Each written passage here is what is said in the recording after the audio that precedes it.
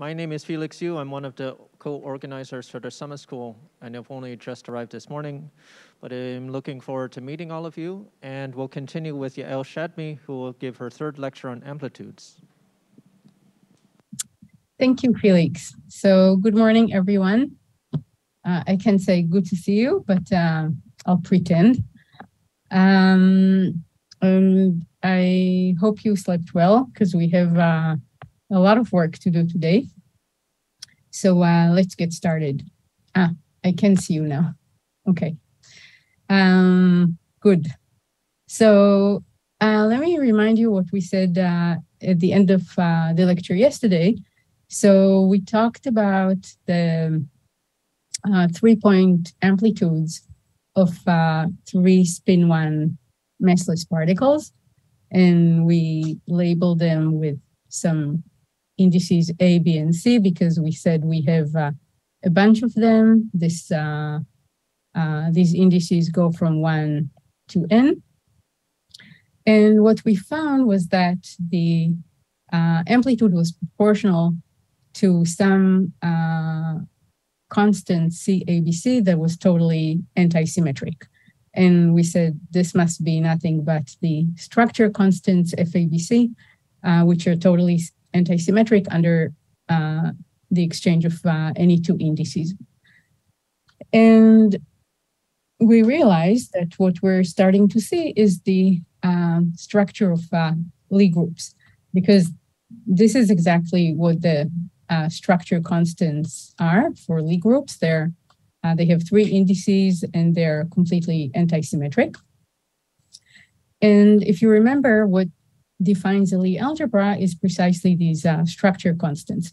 So in a Lie algebra, we have a set of generators, and the commutator of TA, TB is equal to this I FABC times TC. This defines the algebra, and these Fs have to satisfy the Jacobi identity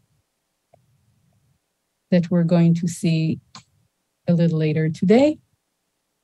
And together, the fact that these guys are totally antisymmetric and they satisfy the Jacobi identity, that allows you to classify all the possible FABCs and therefore all the possible simple Lie algebras. So here we're starting to see that just by looking at the interactions of spin-1 massless particles. And this part we haven't seen yet, but we're going to see this today when we talk about 4-point amplitudes. Okay, another thing that kind of follows from this, and we already mentioned, is the fact that if we just look at photons, so here there's no multiplicity, there's just a single guy. And in this case, this 3-point amplitude vanishes, and that's something that you've probably seen in QFT. It goes under the name of Ferri's theorem, and it really just follows from charge conjugation.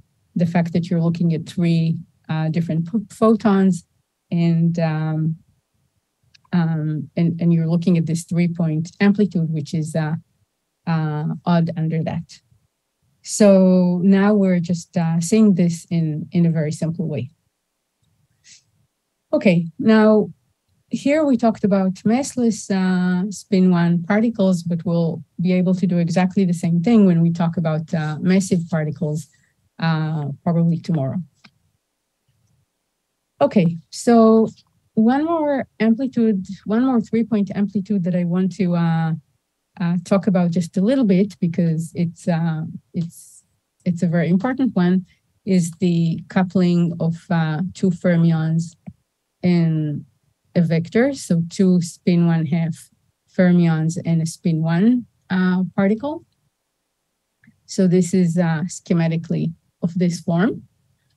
And suppose let's pick certain helicities. So this guy, the fermions are going to be 1 and 2, and the vector is going to be 3. So suppose I look at 1 plus 2 minus and 3 plus. So the sum of felicities in this case is positive. So this means that we are in a square in a square bracket kinematics. And the amplitude in this case, we just wrote down all the amplitudes yesterday. So we can just substitute in the helicities and find that this goes like 1/3 squared divided by 1/2.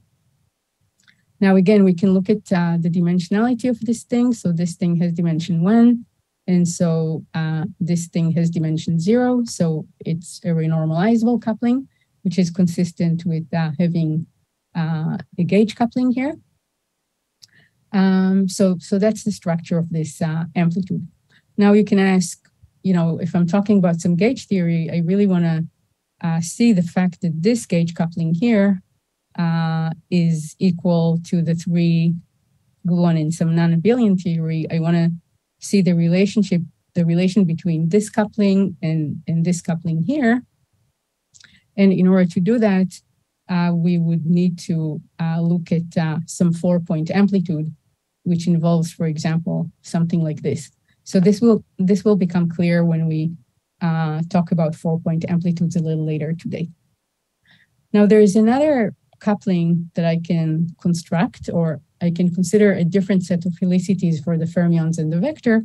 I can take them all to be same helicity. So in this case, again, substituting into the expressions that we had yesterday, what we're going to get is some C prime times 1, 3, 2, 3. And now looking at the dimension of this thing, we see that this is dimension 2. So this guy has to have dimension -1. So it's got to go like some 1 over lambda, where lambda is some mass scale. And you recognize this as the dipole interaction between two fermions and a vector. So you know that the dipole interaction goes like psi bar sigma mu nu psi f mu nu, which is dimension 5 and comes with a 1 over lambda. So we get exactly the right thing. Okay. So there are, of course, you can complete the list. We wrote down the most general three particle massless amplitudes, and you can play with that and see what happens when you include scalars. And these are just two examples that I wanted to show. Okay, so now we want to move on and talk about something a little more interesting, which is the 4-point amplitudes, or actually in some endpoint amplitudes with n starting at 4. So, and we're just restricting our attention for now to tree amplitudes. Hopefully today we're going to get to loop amplitudes too. So for the tree amplitude, the amplitude, as we said, is a function of the couplings, of course, the polarizations, and the Lorentz invariance Sij. And I'm putting Sij here because I want these guys to stand collectively for higher point amplitudes for some bigger combination of momenta. So for example, here, I can have something like, P1 plus P2 up to some P I, the whole thing squared. But just for simplicity, I'm going to call all of them Sij. Okay, and as for the polarizations, we said that we can express those guys at the end of the day, dotted between themselves or with the momenta in terms of these spinor products. In any case, the amplitude is some rational function of all these products, of the spinor products and of the Sijs, where by this I mean either the square bracket or the angle bracket. Okay, so the important point for now, and the main thing in this game is to think about the analytic properties of the amplitude. And we know that for these three amplitudes, the only sort of singularities we have are simple poles. And the simple poles arise when we have some propagator that goes on shell. So we have some amplitude and there's some internal propagator that goes on shell. Let's say this is 1 to some m, and this is m plus 1 to n.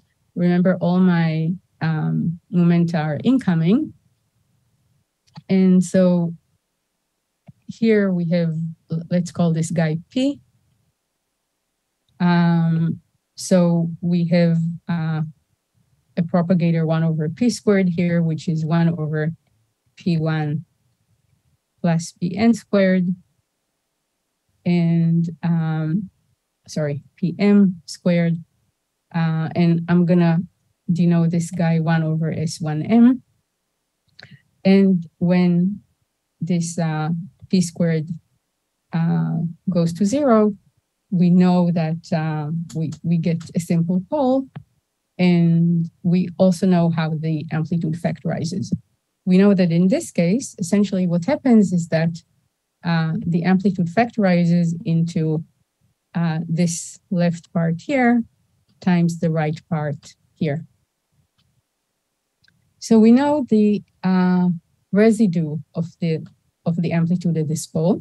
The residue is equal to m of P1 to Pm, and this momentum P times, let me call this guy ML, the guy on the left, times MR of minus P, Pm plus 1 to Pn.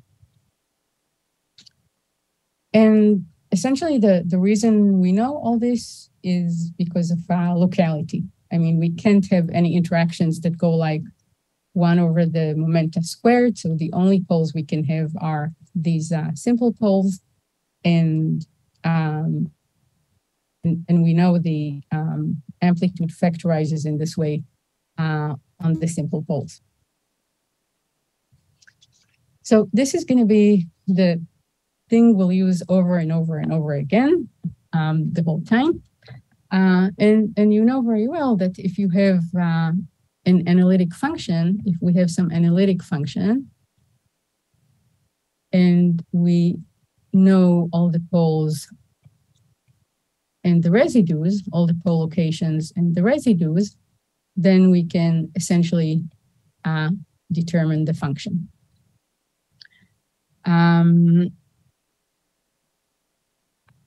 There are some, I mean, usually we need to know something about what the function does at infinity, but assuming that it's well behaved and there are no residues at infinity, we can really determine the function based on all this information that we have. So in principle, you can do this brute force. If you can look at some amplitude, look at the different possible factorization channels, think about how you calculate the residues, and in principle, you should be able to determine the amplitude fully. But of course, this is not so simple in this case because we have this function, the amplitude is a function of many variables, right? There are many SIJs involved. And there's always the question of, you know, how do you know that you completely nail down the full amplitude? But in principle, it can be done. It can be done, and it's something that people have used already a long time ago, probably starting with Byrne, Dixon, and Koso, where in the 90s, not just for tree amplitudes, but also for loop amplitudes, as we'll see later today. But today we're also going to see some simpler ways to address this problem. So again, the problem is that there are many of these many complex variables involved, and in principle, there are many factorization channels that contribute. So I can consider S channel or T channel or U channel scattering. If we have endpoint amplitudes, of course, there are many factorization channels that can contribute. And so it just becomes technically complicated. And you want to see if you have some way of disentangling the problem. So the plan for today, or the plan for the first part of this lecture, is going to be to start with 4-point amplitudes, which are the simplest case. First of all, just try to do some brute force guessing. And this will give us the missing part of the Young-Mills story, the Jacobi identity that we're missing from the Lie group story. So we'll sort of rediscover Young-Mills in this way. And then we'll see that it's actually a good idea to organize things somewhat and disentangle the color structure of the amplitude. So we'll talk about color ordering. And then we're gonna briefly talk about BCFW, which is sort of a more recent or modern method of organizing the problem and converting it essentially to a single complex variable instead of all the different SIJs. So that's the plan. Okay, so let's start with talking about 4 points.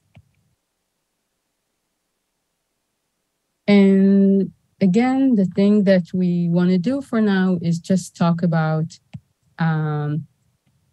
massless spin-1 particles. So what we have in mind are gluons, or something that you can think about as gluons. And we're imagining that we have n of these guys, and we'll just look at 2-to-2 scattering. So let's say we have 2 gluons scattering into 2 gluons of the same helicity. So the object we want to look at is this amplitude that has 1 with index A and helicity minus. Well, actually, I'm switching my conventions from here to here. So I really mean minuses here everywhere. And then 2B minus, 3C plus, and 4D plus. Okay, so we already know what to do. The first thing that we need to do is we need to look at the little group scaling. So this thing carries certain helicity weights for the minus helicity guy, this minus helicity guy, and these 2 positive helicity gluons. And therefore, we know that the amplitude has to be proportional to 1, 2 squared times 3, 4 squared. So 1, 2 angle squared times 3, 4 squared. So that's just follows from the fact that, remember that for each particle of helicity HI, the amplitude carries helicity weight carries little group weight 2hi. So I need to have one appear twice with an angle, similarly for 2, and 3, for example, has to appear twice with a square. Okay, so now what else can there be in this amplitude? There can be some function of S12 and S13. This is just a 4-point amplitude, so there are only 2 independent Lorentz invariants. We know that S12 plus S13 plus S23 equals 0. And of course, I need to put the indices A, B, C, D on this function f. And looking at dimensions, this factor here has dimension 4. This is a 4-point amplitude, so it has dimension 0. So this function here has to be dimensionless. And so we know that the only things that can appear in this FABCD is I can write it, I can pull out some factor outside. For example, I could write it as 1 over S12 times 1 over S13, and then it's going to be just a function of dimensionless ratios like this. Okay.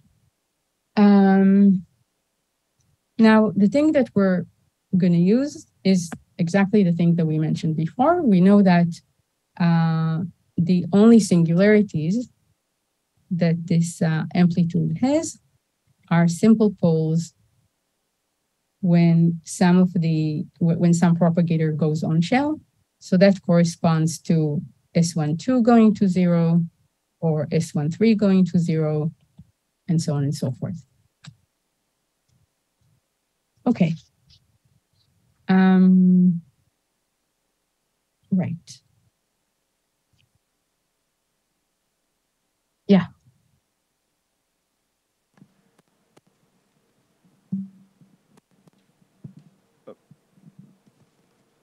Yeah, sorry, I got a bit confused. The amplitude, it's dimensionless, and then on the right-hand side, you have something which is dimension 4, and that's it?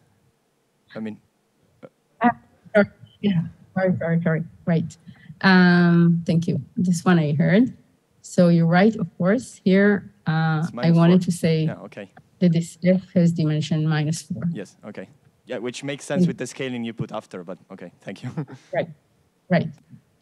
Yeah, thank you. Yeah, please complain. So I had a question about what do you mean by factorization channels? And in particular, do you mean it's like the ways you can cut the diagram, or is it something else? Okay, so what I mean by this is, let's think about this example. So I know that in the back of my mind, okay, or not in the back of my mind, I know that this amplitude is coming from a bunch of Feynman diagrams, just the usual story. And so I know that the different factorization channels just correspond to each one of these propagators going on shell. Okay, so you mean it's just the fact that you can have U channel, S channel, and so on. Okay. Exactly. Yeah. Thank you. In general, for any amplitude that we're thinking about, there are a bunch of Feynman diagrams that contribute to that, and each one of the internal propagators in those can go on shell, and so that's what I mean by factorization channels. Okay, more questions? Okay, good. Okay, so So let's go back. Right. So we want to look at the structure of this amplitude here. Let me clean things up a bit. Okay. So essentially what I want to do now is I want to use the fact that I already calculated the 3-point amplitudes for 3 gluons. So these guys we already calculated. I want to remind you what the answer was. So we had this expression. This was equal to GFABC 1,3 cubed divided by 2, 1, 2, 3.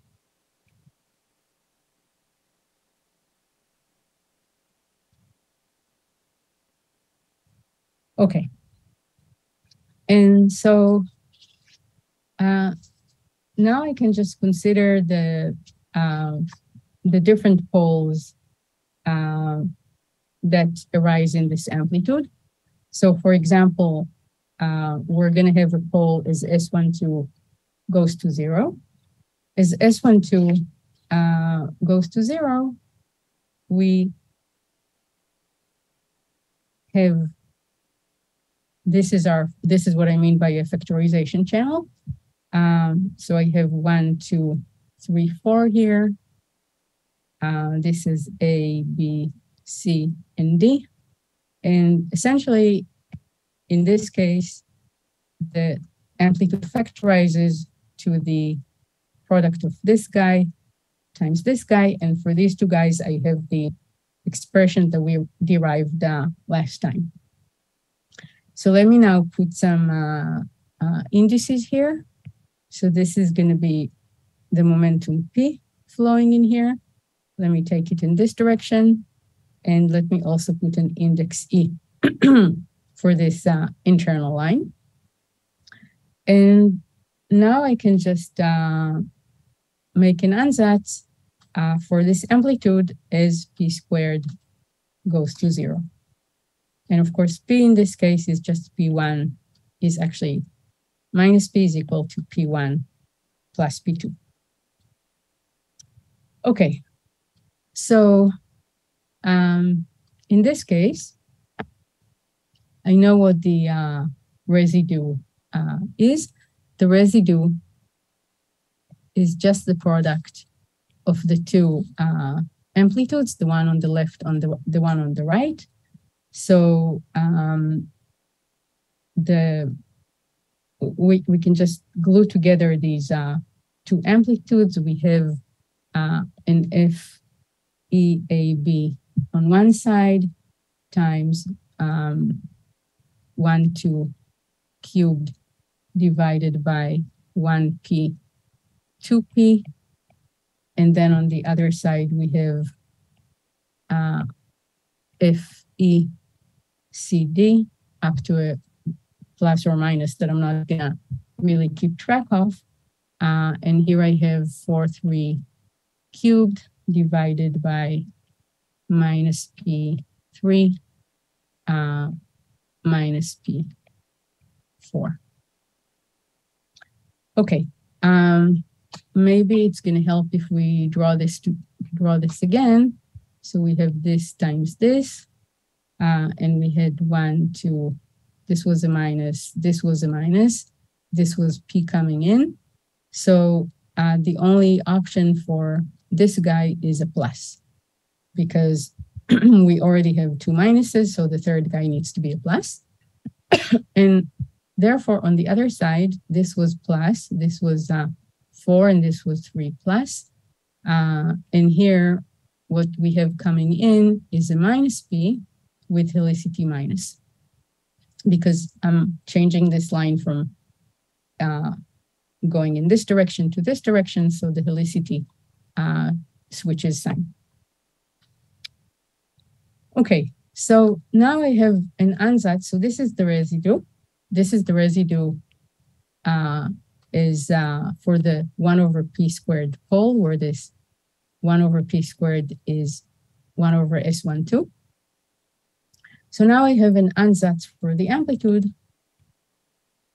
I have a simple ansatz that I can write down. I can write the amplitude as 1 over S12 times this product here.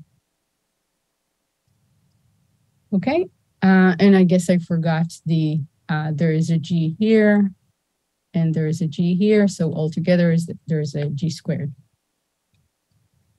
Okay, now of course I could have things that go to 0 as S12 goes to 0. I don't know anything about these guys, but up to these guys, this is the ansatz that we can make. So altogether, the thing that we get from this is 1 over S12, 1, 2 cubed, 4, 3 cubed, divided by, so what do we have here? We have, okay, I need to tell you a little bit of, so before we go on, here I have this, I have these spinor products that involve a minus p. So we need to have some convention with what to do about this minus p here. Now, remember the one thing that we do need is we know that the momentum p is equal to p. So I want minus p to be minus pp. And now we can choose whatever phase we want for these guys. We can choose an I here or something else, but the simplest thing we can do is just take this guy to be equal to, let's say, minus p, and minus p will stay the same. Okay, in any case, we have this happening twice, so these two minuses are gonna cancel, and we don't need to worry about this at this point. So altogether, let me just collect these pieces in the denominator. So we have 1p times p3 and 2p times p4. And then this thing I can write as 1p3. And then I can use momentum conservation and play with this some more. And I'm not going to do this here. But at the end of the day, you can show that you'll get 1, 2 squared, 3, 4 squared divided by S12, S13. Okay, so this again is an exercise. Please verify that this is what you get. But now let's look at what we got here. So we looked at this particular factorization channel, the S12 factorization channel, and we found something that has the S12 pole here, like we expect. But it looks pretty funny because there's also this S13 pole, which also appeared. So it doesn't look quite right, because instead of getting something that just has a simple pole, we seem to be getting a double pole. So there's something that we need to do about this. Now, to some extent, you could have expected that, because remember, we have this function here, FABCD, and as we know, it has dimension -4. So if there's no other scale in the problem, then we already said the the ansatz for this guy is this F has to be, you know, maybe I certainly need 2 powers of some Sij here. So it's not too surprising that I get S12 times S13 times something that's dimensionless. So I shouldn't be too surprised that I got this funny factor here. Okay. Now let's let's look at this ansatz a little more. So as we said before, we can write this as some function of S12 over S13, where because the whole thing is a rational function, this is going to be some polynomial in this ratio S12 over S13. But of course, we can't have any ratio appear here or any power of S12 over S13, because we're gonna get poles that are that involve too high a power of the S13. So the simplest ansatz, or the only ansatz we can make for this function, is 1, 2 squared 3, 4 squared times some constant divided by S12, S13 plus S12, S23 plus A3, S13, S23. So this is an ansatz that has the hope of giving us the right behavior. And now let's play with this ansatz. So again, let me look again at the S12 pole. So S12 is going to 0. As S12 goes to 0, we know that S23 is equal to minus S13. So if I'm looking at the residue of the S12 pole, there is a contribution from this term here, and there is a contribution from this term here, but S23 is equal to minus S13. So I find that A1 minus A2 is equal to G squared times FABE, FCDE. And I forgot to put the 2 F's here. We had the 2 F's before, and I forget that I said that. That's not what I wanted to say. This is just coming from the fact that as S12 goes to 0, I know that the amplitude has to factorize on these, on the product of these 3-point amplitudes that we wrote down before. So we get this result. So we get this for S12 going to 0. And similarly, if we look at the S13 pole, we're going to find that A3 minus A1 is given by the appropriate combination of F's. And similarly for the S23 pole, which is going to give us A2 minus A3 equals G squared, blah, blah, blah. So now if we just add up everything on the left-hand side, we get 0, and we see that we have A FABE, FCDE, plus FACE, FBDE, plus FADE, FBCE gives 0. And this is, as advertised before, the Jacobi identity. So what happened here was that we looked at the 4-point amplitude for four of these spin 1 massless particles. And we find that in order to get the correct poles for the amplitude, in order for it to factorize in the S12 channel, S13 channel, and S23 channel correctly, these F's cannot be anything. They're not only anti-symmetric, they also have to satisfy this identity. So that completes the story of how we see the Lie group structure by looking at this scattering. So we learned that the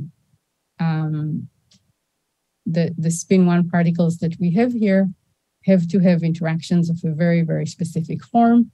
Their 3 points have to go like these FABCs, and these are exactly the structure constants of Lie group. Okay, so let's see if there are any questions at this point.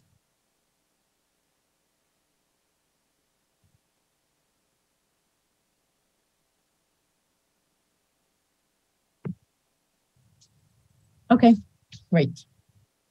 Okay, very good. Okay, notice the things that went into this are, as we said, the correct analytic properties of the amplitude, but also the fact that these are bosons, right? We did use spin statistics to say that the kinematic part has to be completely, if the kinematic part is completely anti-symmetric, the FABC also has to be completely anti-symmetric. Okay, so now let's rewrite the thing that we found one more way, or actually, I'm not going to rewrite it, but I'll ask you to do it as an exercise. So I'm going to take one piece, the piece that we looked at before, the 1, 2 squared, 3, 4 squared divided by S12, S13. And I want you to show that you can write that as 2, 1 cubed divided by 2, 3, 3, 4, 4, 1. So this is something, sorry, 4, 2. So this is something that you can recognize as the MHV amplitudes that we wrote down before. We wrote this, we wrote the maximally helicity violating amplitudes for some higher n. We said that it's of the form 1, 2 cubed divided by 2, 3, 2, sorry, let me do one more. Change this to a 4 and put a 1 here. So this was in general for some AN where 1 and 2 are negative and everyone else is positive. And we see that we get exactly this form for this term that we have here. Now, I think I already told you that secretly there's some, this is not really the full story. This corresponds to a particular color ordering. So now let's talk about that a little more. Okay, but actually before we talk about color ordering, let me make some more comments. So this is, first of all, an exercise. You should convince yourself that this is what you get. And now let's make some more comments before we talk about color ordering. So the first thing I want to talk about is, are there more terms that are possible in the ansatz? So remember, the thing that we said is that our amplitude has to have the form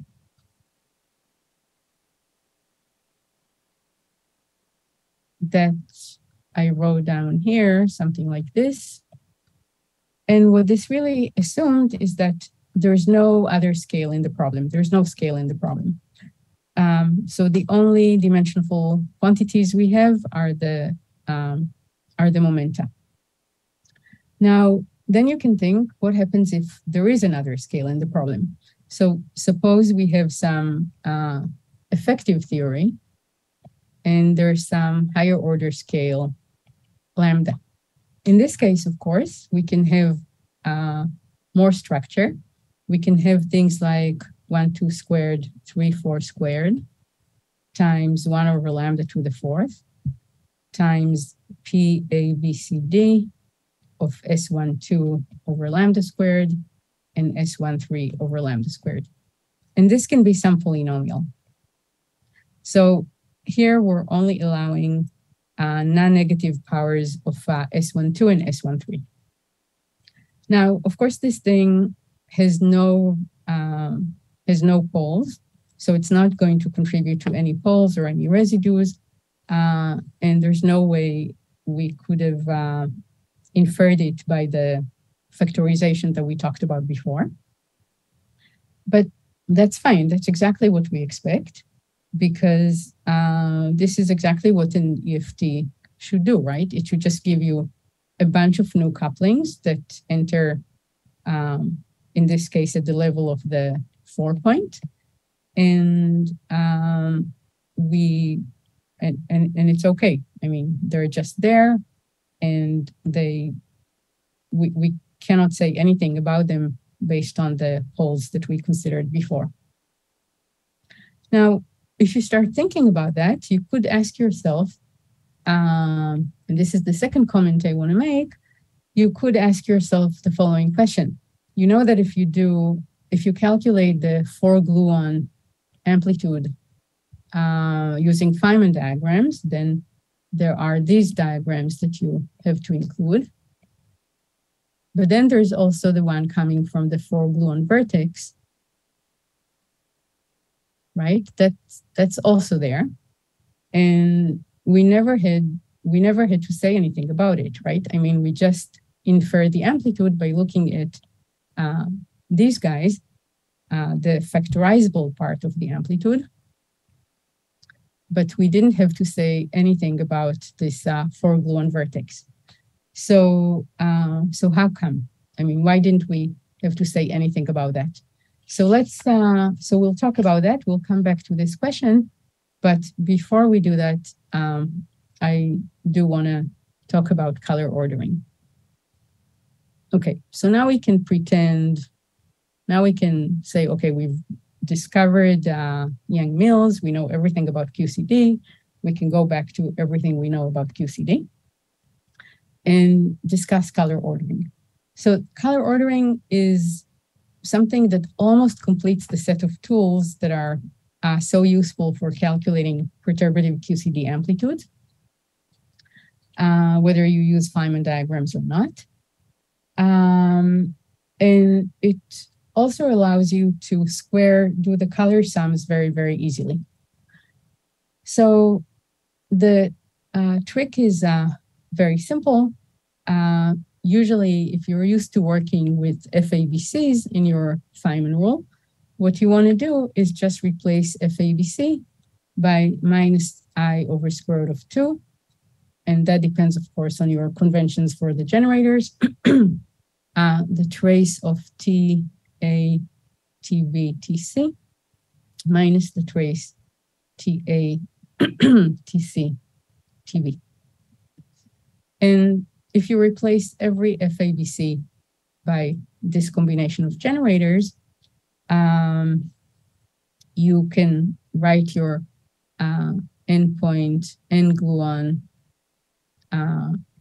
tree-level amplitude is a sum over traces. So it takes the form G to the n minus 2, a sum over non-cyclic permutations, the trace of TA sigma 1 to TA sigma n times AN of sigma 1 to sigma n.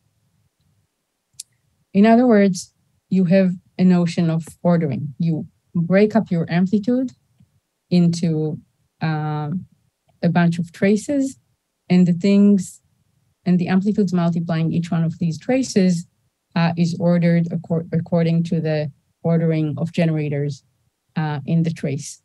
So for example, if I'm looking at trace TA1 to TAN, then it corresponds to 1, 2, 3, up to n. The ordering of the gluons is dictated. And in particular, 1 and 2, if TA1 is adjacent to TA2 here, then gluon 1 has to be adjacent to gluon 2 here.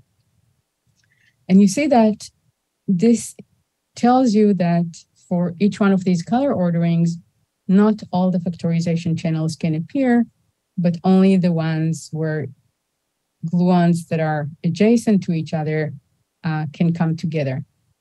So for example, here, I can have something like this, but I'm not gonna have a propagator that involves gluon 2 and gluon 4. This is just not gonna be there. Okay, now, of course, the only reason this is useful is that each one of these color ordered amplitudes is separately gauge invariant. So there's a sense in which we can talk about them. And so this is something that's very useful to do. And as I said, it also gives you, when you take the squares of these, when you take the square of the amplitudes in this way, you have some simple squaring rules that you can use to do the color sums.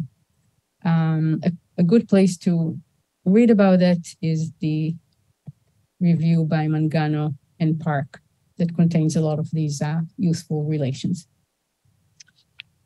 Okay, so that's all I wanted to say about color ordering. But now we can go back to our 4-gluon amplitude and even the general MHV expression that we had and sort of understand that a little better. So I told you before for the MHV amplitudes that, yeah, sure.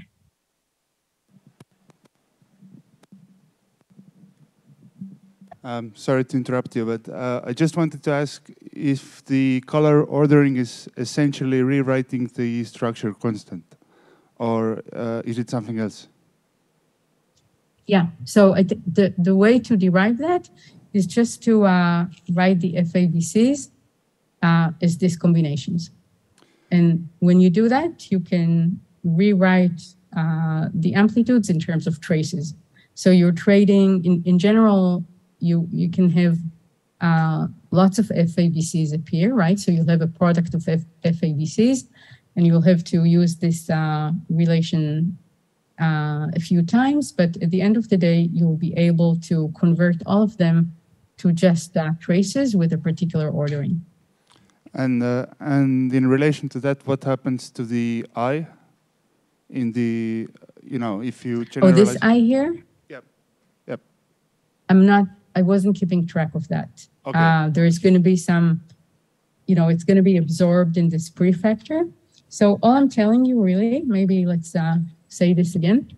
What I'm telling you is that I can take my amplitude. The amplitude has some indices A1 to AN, and I can write it as some trace of TA1 to TAN times A1 to N plus permutations of that. And in this prefactor of the trace, the gluons have to be adjacent, the gluons have to appear in this ordering, right? So in this thing here, I have the ordering 1 to up to N. I can't exchange 1 and 3. So any prefactors, if there was some I, there are many I's and minuses and square roots of 2's and so on and so forth, these are all gonna come into this A. Okay, thank you.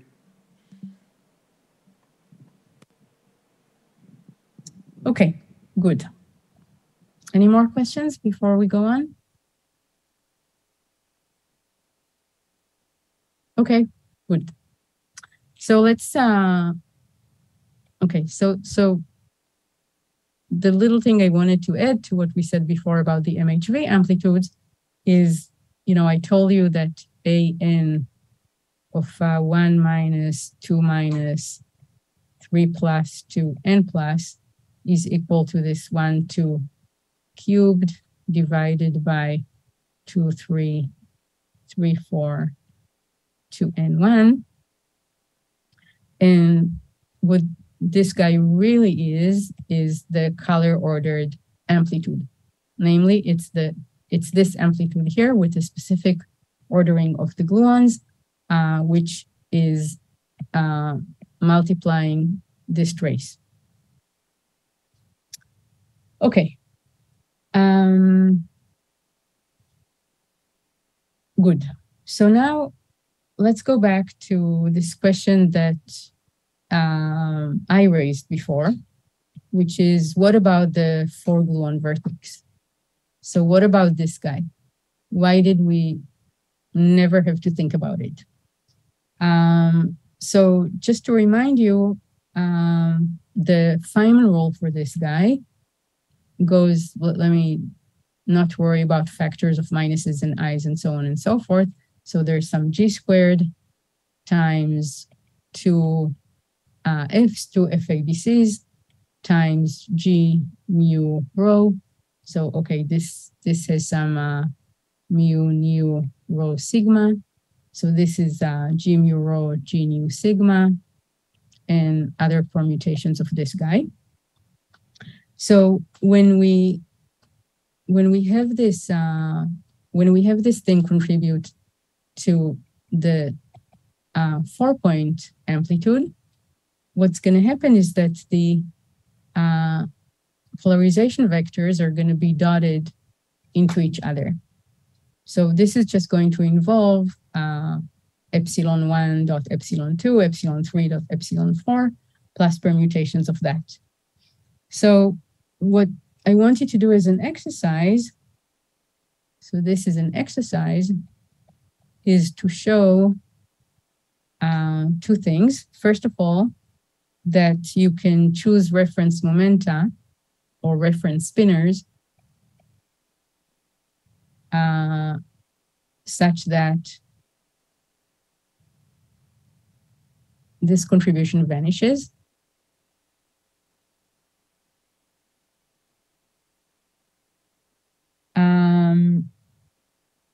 And the other thing that you can show, which is a little more complicated, is that all the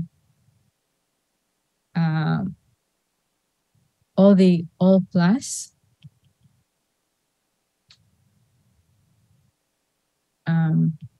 so all plus amplitudes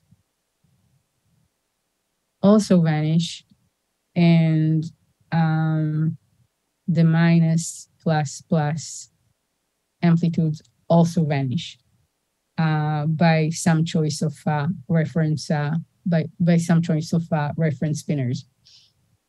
So this is harder, but the main thing you should convince yourself of is that this guy you can really get rid of, and it's by virtue of gauge invariance.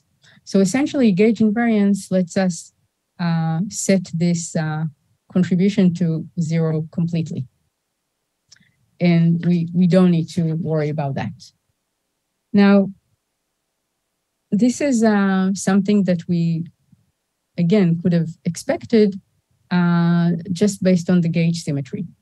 So we know that in the gauge theory, in the Young-Mills theory, we have the 3-gluon vertex, and we have the 4-gluon vertex.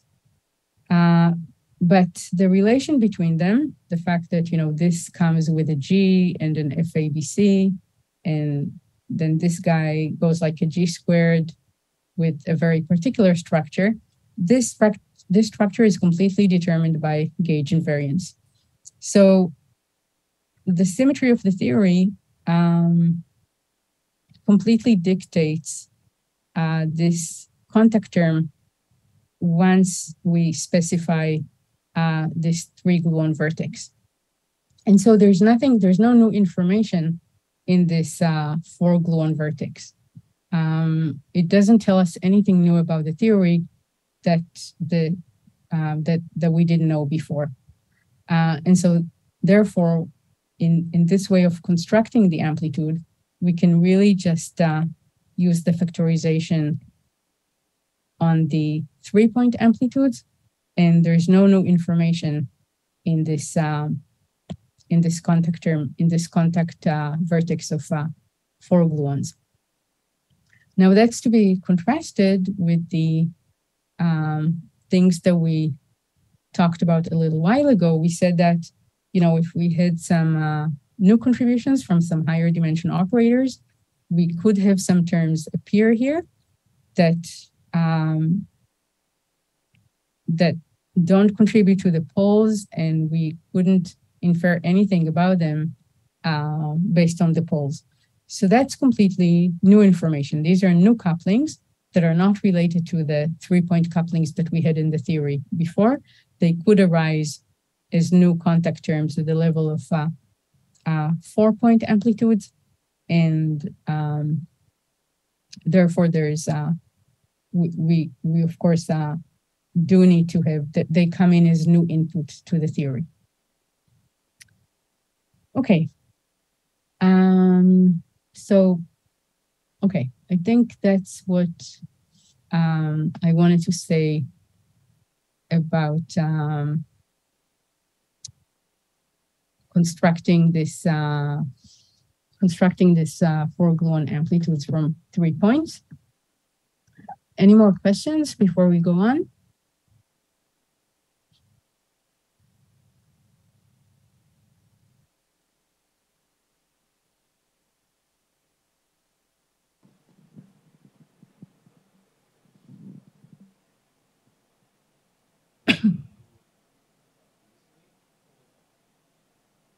No. You can listen me? Yes. Yes, okay. When you say about residues, you have the equation of, well, have a sum of A1, A2, A3. Yeah, but is, you understand me? I couldn't, yeah. No. Oh, yeah. Mm-hmm. Yes. Yes, here. But I don't understand what is the A1 point, A2 point. These diagrams, yeah. Sure. I didn't understand. So these were just, I don't think I said this clearly. So these were just constants, okay? Okay. These are constants that I don't know a priori. So so the point is that the discussion that we had before allows us to conclude that this is a good ansatz for the amplitude, okay? It has something that can give us the correct pole structure, and is not going to result in poles that are unacceptable, like, have very high powers of the SIJs appear here. So at this point, we're just making an ansatz. We're saying, let's guess this form, which is a sensible form. And these are 3 constants, okay? And then at the next stage, we look at each one of the poles. For example, we look at S12 going to 0. As S12 goes to 0, I know that I should get this 1 to P amplitude times the P34 amplitude, okay? And so that tells me that the residue is going to be equal to this times this combination of G squared and 2 Fs. And on the other hand, so I have to look at this expression, this ansatz. I have to look at the pole. The S12 pole is coming, first of all, from here, and it's contributing A1 divided by S13 times 1, 2 squared, 3, 4 squared. And then there's A2 divided by S2, 3. And I use the fact that they have the opposite sign. So I know what A1 minus A2 has to be equal to. So that's the exercise. But originally, when I just make this ansatz, then A1 and A2 and A3 are just constants. Okay, thank you. I get, because I think is some relation of the amplitude. I'm be a little bit confused, but now I understand much better. Thanks.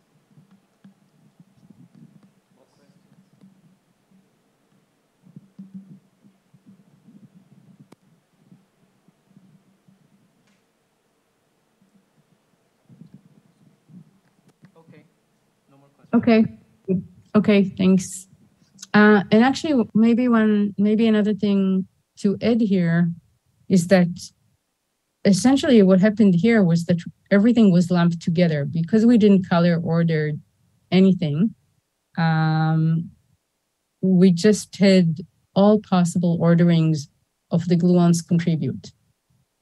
When we look at the color ordered amplitudes, then we're not gonna have all the possible orderings contribute, but instead, you know, if I look at the amplitude with 1, 2, 3, 4, then I can have this channel that I talked about before. And I can also have this pole, but I'm not gonna have the U channel because here I'm exchanging the ordering of the gluons. So when we look at the color ordered amplitude, we're breaking things up into, we're keeping track of the ordering, and not all the factorization channels are going to contribute to a single color ordered amplitude. Okay. Good.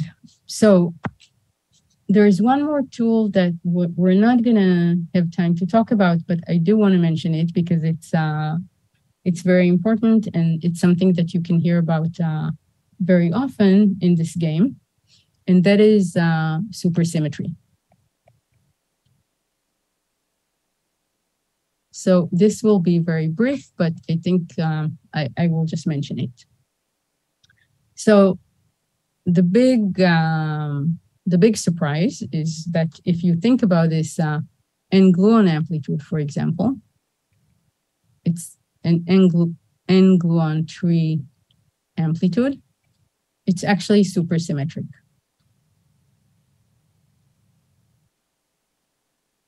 And the reason it's supersymmetric is that if you had supersymmetry, then you know that you have also the gluino in the game, and the gluino is a spin 1/2 particle.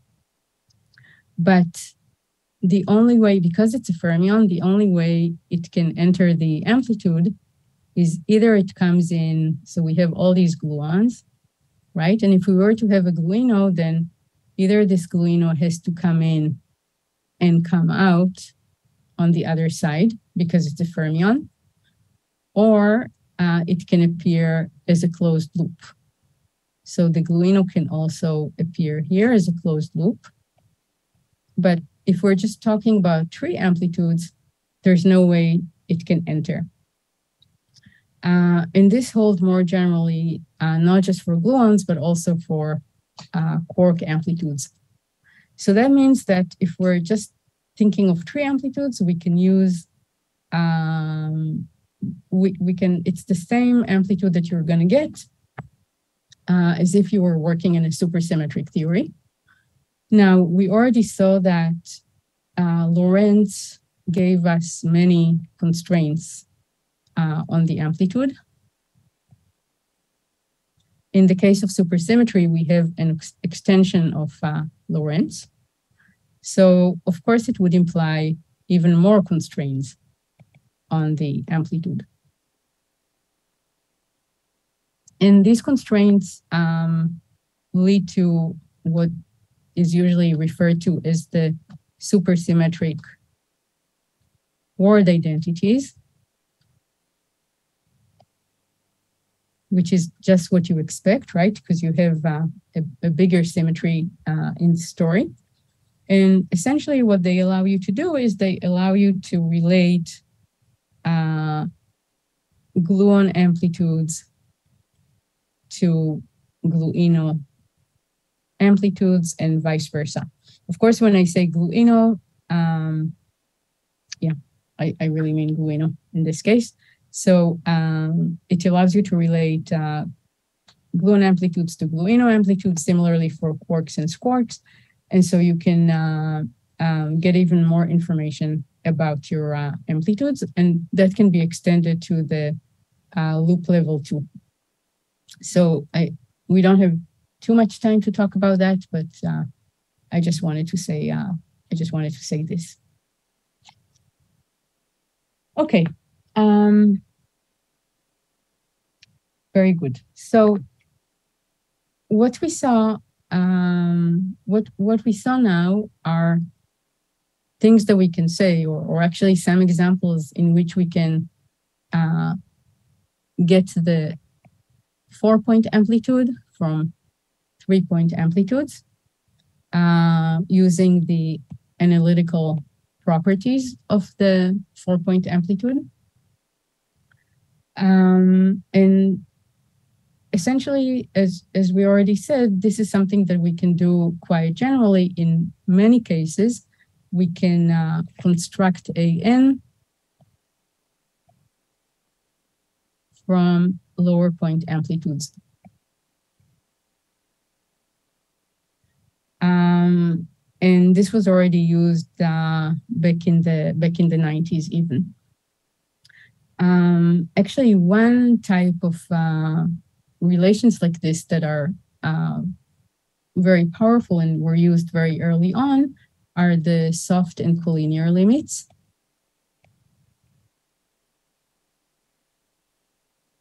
So what do we mean by that? So suppose we have some amplitude with, let's say, 1, 2, 3 n legs.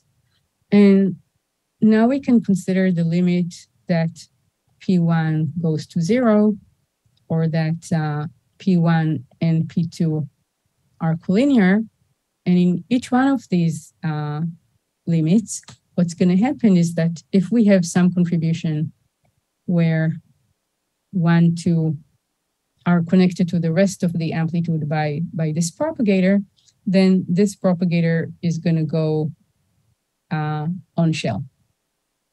And then the amplitude is going to factorize into this n-1 point amplitude times a 3-point amplitude like this with a 1/p². So this is kind of a special case of the types of things that we discussed. But of course, this is the only case when, you know, P1 goes to 0 or these two guys are collinear. This is the only case in which this 3-point amplitude is actually physical. We can take all the momenta to be real because it's this singular kinematics where, you know, one momentum just goes to 0 or all the momenta are parallel to each other. So you can think of this as a special case of the things that we already discussed. Okay, so far we just saw a very brute force of gluing 3-point amplitudes together into a 4-point amplitude. But now we want to turn to sort of a nicer and more elegant way to do this, in which you turn the amplitude into a function of a single complex variable. So if we somehow can turn the amplitude into a function of a single complex variable, and if we know the poles and residues of this amplitude as a function of this variable z, then we can determine the amplitude, right? That's something that you know from your complex analysis class. So if AZ is well behaved at infinity, if as Z goes to infinity, A goes to 0 sufficiently fast, and if I know all the poles and all the residues at each one of the poles that are, let's say that each residue is equal to Ci, then I can simply write down the expansion of the amplitude. It's just given by a sum over all the poles, Ci, Z minus Zi. So if we can arrive at an expression like this, then we can really fully determine the amplitude. So this is going to be what we discuss now. Okay, and so this goes back to the work by Brito, Cacciazzo, Feng, and Witten. This is from 2005. And what they were able to do using this method is to actually calculate all the n-gluon tree amplitudes. Okay, so let's talk about how that works. So that usually goes under the name of BCFW or BCFW shift. Okay, so what's the idea? So we're thinking of some amplitude that involves n external legs. And the idea is to introduce this complex variable Z into the game.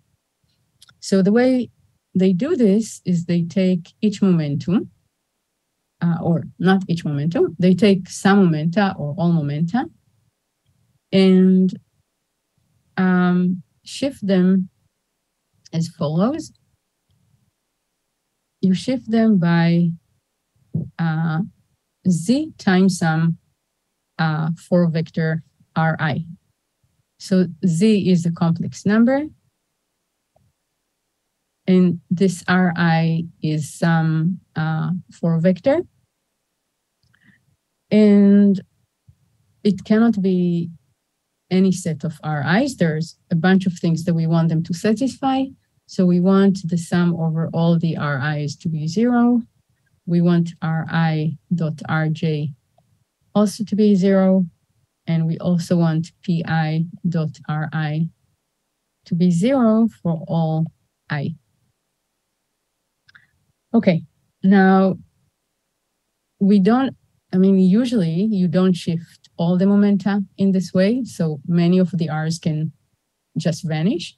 As we'll see in the original BCFW paper, they just shifted 2 momenta. But this is the most general thing that you can consider. So because of everything, because of all these conditions on the R's, these shifted momenta also behave like good momenta. They satisfy, first of all, that the sum of the Pi hat is 0. So we still have momentum conservation in terms of the hatted momenta, the shifted momenta.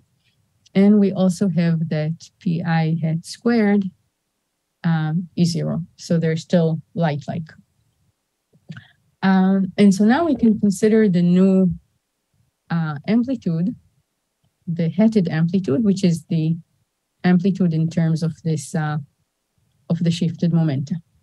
So this looks like a good, honest amplitude just in these shifted momenta. Okay, and usually, it seems a little weird that these new 4 momenta are entering the game, but what's going to happen usually is that these are just going to be given in terms of the momenta or the spinors that you already have in the problem. Okay. So now if we look at this new shifted amplitude, this is now a function of z. So that was the whole point. And not only that, but we know that the only sort of singularities that it can have are, again, simple poles in z. And the way these simple poles are going to arise is they're going to arise when you have some propagator that goes on shell. This time, it's a propagator that involves the shifted momenta. So, for example, I can have some Pij hat squared that is given by Pi plus Pi plus 1 plus Pj, which goes on shell, and the square of that goes to 0.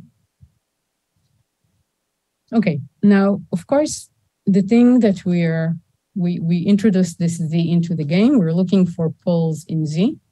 So for this to be interesting, it has to depend on z, right? I mean, only in some cases, depending on which momenta I shift and how I shift them, it could be that this combination of momenta does not include z, in which case it's just not going to contribute any pole. So we're only interested in things where z appears.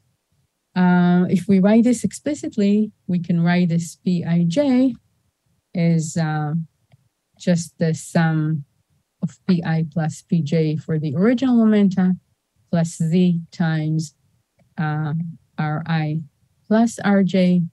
So we're only going to be interested in contributions such that this thing is non-zero.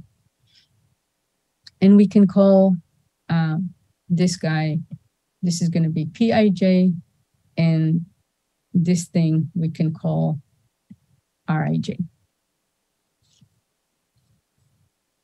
Okay. So when does this, so we're interested in situations when this Pij squared equals 0. And again, Pij is the sum of this Pij and Rij. So remember that all the Ri.Rj's, they all vanish. So when we take the square of this, there are two combinations. There's Pij squared, and then there's 2z times Pij dot Rij. So where is the pole going to be? The pole is going to be at z equals Zij, which is minus 1/2 Pij squared divided by Pij dot Rij. Okay, so just to look at this pictorially, what do we have? We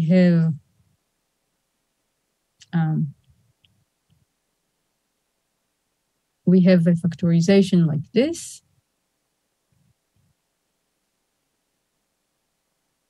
Where this was I hat, and this is I plus 1 hat, and this is j hat, and this guy here is this Pij hat. And what we know is, we know that near the pole, near Zij, what the amplitude does is it behaves like the amplitude on the left, AL hat, this guy here. It's Z equals Zij times 1 over Pij squared times AR, it's Z equals Zij. Okay. So now let's write this propagator that we have here. So this propagator that we have here is Pij squared let me just write let me write the whole propagator. So it's Pij squared plus 2z Pij dot Rij. So I can pull out this factor of 2 Pij dot Rij and rewrite this thing as z plus Pij squared over 2 Pij dot Rij. And after a little bit of algebra, this is just going to become Zij over Pij squared, 1 over z minus Zij. Okay, so we now know the residue of a hat of z. It's z equals Zij. It's equal to this factor here times AL times AR. So altogether we have minus Zij, AL, Z, 1 over Pij squared, AR, Z, it's Z equals Zij. Okay. Any questions about this, about what we did so far?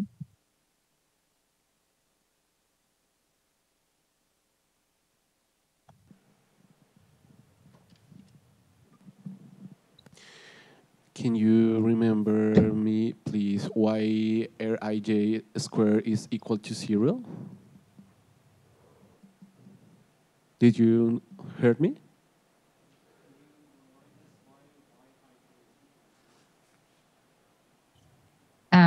Yij? Rij. Rij square. It's equal to 0. Why? Yeah. Okay. So Thanks. remember Rij. Yeah, this was Rij. Rij is the sum of, Ri plus Ri plus 1 up to Rj. And the thing is that this is one of the conditions on the Rs. So Ri dot Rj equals 0 for any R and J. So that's why Rij squared is 0.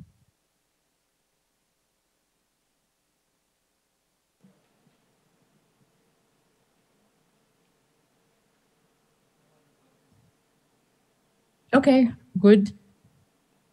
Okay, so now we have this unpleasant expression for the residue, but it's just some, it's just some algebra that's going on here. But we know at this point, the thing is that we know the location of all the poles. All the poles are, the location of the poles are given here, and all the residues are given here. So now we're essentially done. Now we can write the amplitude. So the amplitude that we're interested in is our original amplitude. This is the hatted amplitude at z equals 0. And so I'm interested, so here is the z plane, and we want the, and we're interested in the amplitude at 0. Let me do another step before going on. So I can write this guy as 1 over 2 pi I times the integral over this thing, az over z dz. So the thing that I did here is to look at a hat z over z. I want this guy at the origin, so I'm taking a closed contour C around it. this will give me the original amplitude that I'm interested in. And of course, this thing, AZ, this function AZ over Z, it has poles in other locations here. These are all the ZIs that we found before with the residues that we know. So I can deform this contour, and it's just going to pick up the poles at each one, around each one of these. It's just going to pick up the residues around each one of these other poles. And that's, of course, provided that I don't have any contribution from infinity, right? In principle, I need to deform this contour through infinity, but I'm assuming here that AZ goes to 0 sufficiently fast at infinity. So what this thing is equal to is it's equal to the sum over all the poles, 1 over 2 pi I integral over C AZ over Z dz. This is over all the poles ZI. And this is just going to give us the sum over all the poles of the residue of A at Z equals ZI divided by, ZIJ divided by ZIJ. Remember, the poles are labeled by IJ because they had the sum of momenta from PI to PJ in the propagator that went on shell.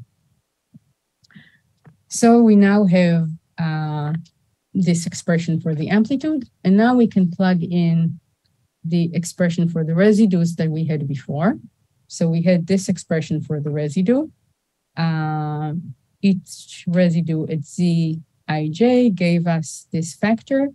So now this guy is going to drop out, is going to cancel out, and we'll be left just with this thing. So what we find is we find that this is equal to minus the sum over all the poles, AL hit at Zij, 1 over Pij squared, AR hit at Zij. Okay, and each one of these poles, again, corresponds to a particular factorization channel like the one that we had over here.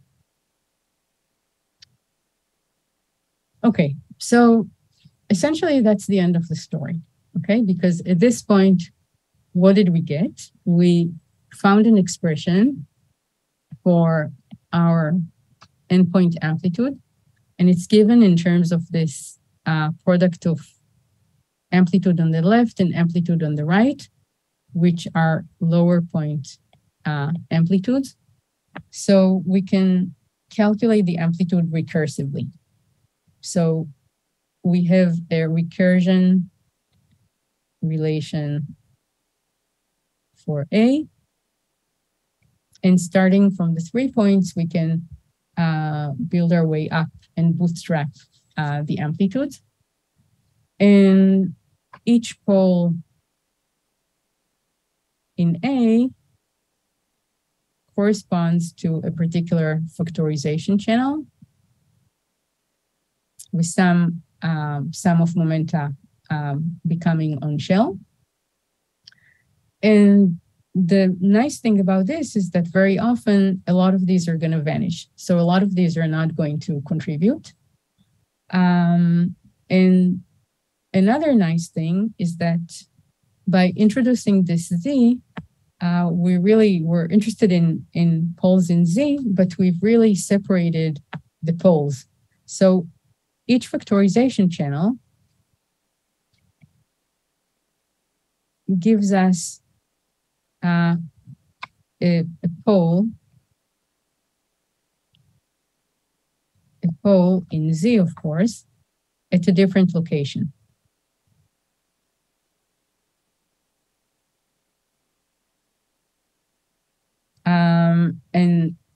the different locations are precisely these ZIJs that we found before. Normally, generically, they're not gonna coincide with each other. Each one of them is gonna lie at a different point in the plane. So this is very different from working with the SIJs where, you know, all the poles for massless particles, all the poles are at the origin. Now all the poles got separated in the Z plane. Okay, so this sort of completes the general story. It completes the method. What I was also going to do is show you the simplest shift, the BCFW shift, as an example.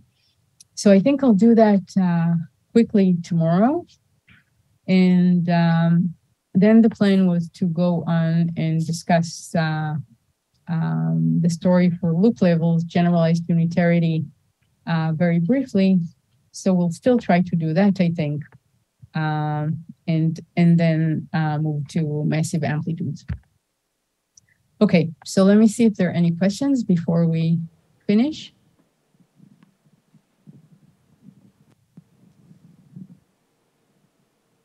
I didn't understand exactly how you ensure that, like, you don't have degenerate poles that kind of merge in the Z plane. So what is the condition that, I guess, something on the R eyes? Ensures well, that? it's so we found the location of the poles. Let me show this again. This is where the poles are. So each one of the poles corresponds to, oops, go away. So each one of these poles corresponds to a particular factorization channel.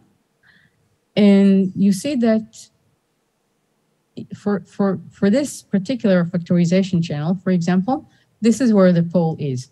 So it's given by, you know, this Pi plus Pi plus 1 plus Pj squared divided by this Pij times Rij.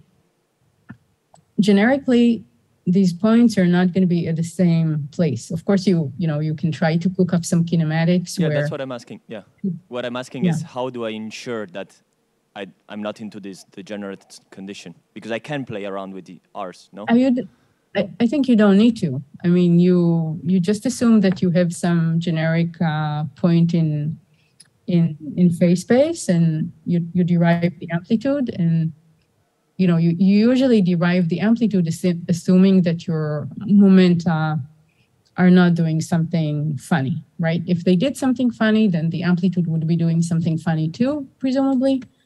And so our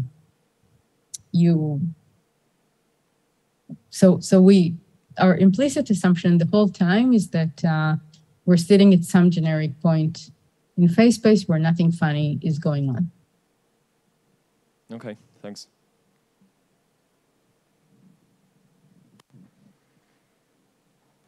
Any other questions? Okay, so let's thank Yael. Thank you. Okay, see you tomorrow. And we'll have a coffee break.